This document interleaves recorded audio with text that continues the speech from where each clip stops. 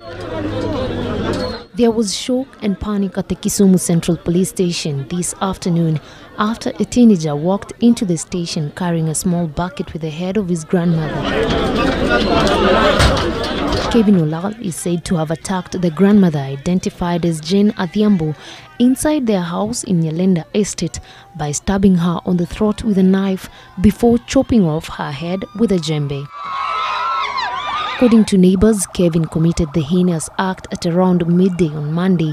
When police heard his confession to the crime, they arrested him and asked him to take them to where the headless body was. Mnywaji wa pombe sana na akielezewa maneno hataki kuelewa. Kwa baya alichukua jukumu kuanza kuzozana na nyanya yake kwa nyumba. Ile kuzozana ikawa sasa mahasira zikampanda, kaamua kumaliza uhai wa nyanya yake.